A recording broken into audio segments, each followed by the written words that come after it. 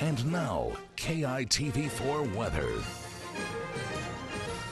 Coming off from a beautiful weekend, though we had some showers. Still gorgeous day out there. Check out in town this local image shot in, and Pupukea looking pretty good. We're going to be much larger today in the way of surf. In fact, a high surf warning is posted for most north, some west facing shores. This is going to last through tomorrow morning. We're looking at that swell peaking today, and then it should drop off into the evening hours. But deadly rip currents, you should stay out of the water if you're amateur or inexperienced. Now, our Surf News Network for the big wave riders calling for favorable conditions, 15 to 25 for the north, 10 to 20 for the western shores, smaller for the south and east. So maybe if you are inexperienced, that's where you can head out to, or if you're going to stick in the country, grab some photos for us. Now, our large northwesterly is going to get reinforced Wednesday with another one slightly smaller. Small craft advisory continues for most Hawaiian waters with east-northeasterly knots right around 20. Going into our satellite imagery, we had that disturbance, a very weak front, kind of hanging out over the Big Island this morning, but we're getting some northerly winds, a cool, drier air mass, and that's why there's just a little bit more bite to the air. This should last for most of the work week,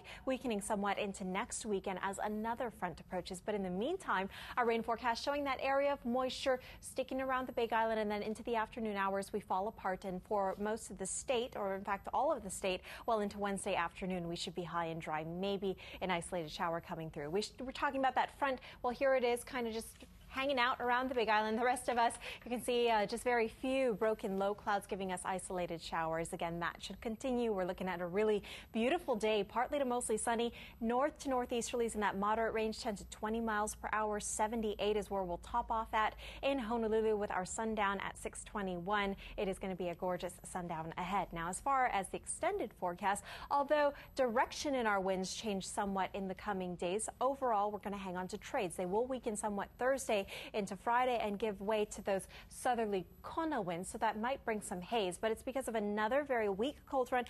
A little bit too early to tell how much of a rainmaker it's going to be. It shouldn't be as significant as the previous week's rain, maybe somewhat close to the weekend, this past weekend. So stay posted with us on KITV.com and KITV4 News as the week progresses. We'll have more details on that. Unfortunately, it lands on the weekend, but for most of the work week, nice trade wind weather ahead.